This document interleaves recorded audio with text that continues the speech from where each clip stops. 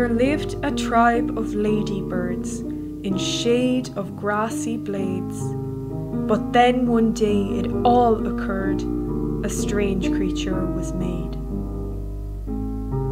The other ones were black and red, but Jane a shade of green. I hate myself, she always said.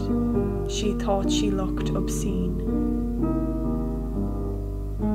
Her face she painted every day into a mask of black, and hid her ugly with a red, her thoughts she could not hack.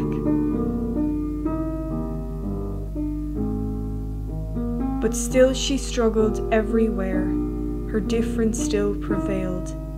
They jeered and laughed, fully aware, but through the dark she sailed. One day a sheet of darkness came and washed away her mask. He begged her to in pride remain, 'twas not an easy task. And then she faced the shame and fear, but shocked she was to see her bully black and pink that was as insecure as she.